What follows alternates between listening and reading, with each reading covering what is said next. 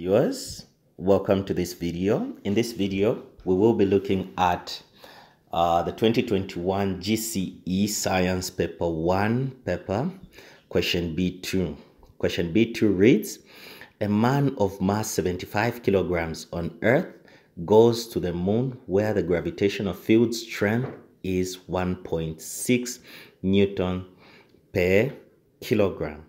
A man of mass 75 kilograms on Earth goes to the moon where the gravitational field strength is 1.6 Newton per kilogram.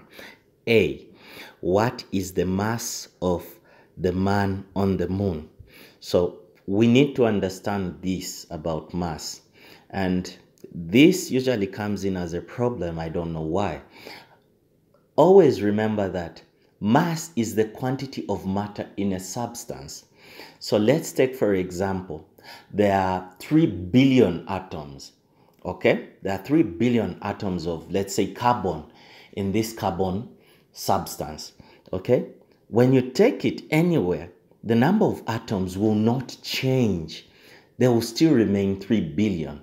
So since mass is the amount of matter in a given substance, it does not change. It remains constant. However, what changes is the weight of the object, because weight depends on the magnitude of the gravitational field strength. And the gravitational field strength changes from one place to another, depending on the distance, from the center of mass of the heavenly body. Okay, and also the weight of the heavenly body. So the sun is bigger than the earth, so we expect the sun to have a bigger gravitational field strength. However, the earth is bigger than the moon, so hence the moon has a smaller gravitational field strength. So the weight on these three heavenly bodies will be different. An object will weigh most on the sun compared to on the earth, and the least will be on the moon, where the gravitational field strength is the least of the three objects. So here the question basically is just talking about mass. So the mass remains the same. So the mass will still remain as 75 kilograms.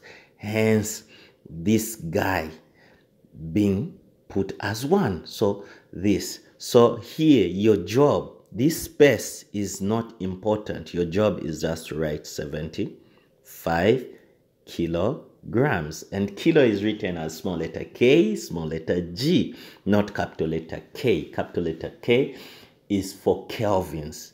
Always remember that. Okay, let's go to B. B is saying, what is the weight of the man on the moon? What is the weight of the man on the moon? Weight is a force, okay? So weight is a force, and it is a force calculated as weight is equal to mg, all right? M being the mass, g being the acceleration due to gravity, or the gravitational field strength. So this is going to be 75 multiplied by 1.6. Okay, 75 multiplied by 1.6.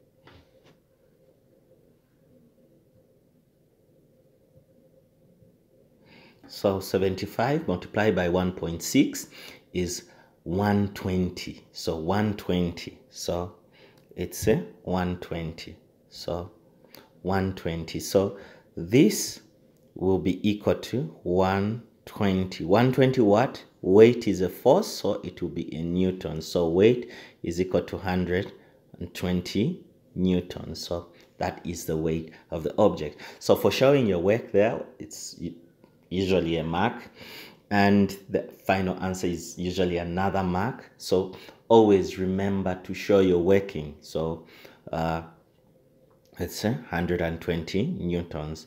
So we now move to C. C is saying a light truck of mass 2,000 kilograms accelerates from rest at a rate of 1.5 meters per second squared. A light truck of mass 2,000 kilograms accelerates from rest at a rate of 1.5 meters per second squared. Calculate the force required to accelerate the car at this rate. So calculate the what? The force required to accelerate the car. So force from Newton's second law of motion, we have force is equal to mass times acceleration, which is ma. Okay, so we have our mass, and always check the units. So our mass is in kilograms, and the SI units for mass is kilograms. So the mass is okay. So we are going to say 2,000 kilograms multiplied by, okay, multiplied by acceleration. The acceleration we've been given as 1.5 meters per second squared. So 1.5 meters per second squared. Now take note, if you cannot follow the units, don't write them. If you cannot follow the units, leave these guys out. Okay? If you can't follow them, leave them. Just write 2,000 times 1.5. So 2,000 kilograms times 1.5 meters per second squared will be, so it's 2,000 multiplied by 1.5. So this gives us 3,000. So we have 3,000. So this is equal to 3,000. 3,000 what? It's a force, newtons. So we're going to now write force is 3,000 newtons. So this is our answer. This brings us to the end of this video. If you are new to the channel, don't forget to subscribe and hit the notification button. If you like the video, don't forget to give it a thumbs up. Thank you very much. See you next time.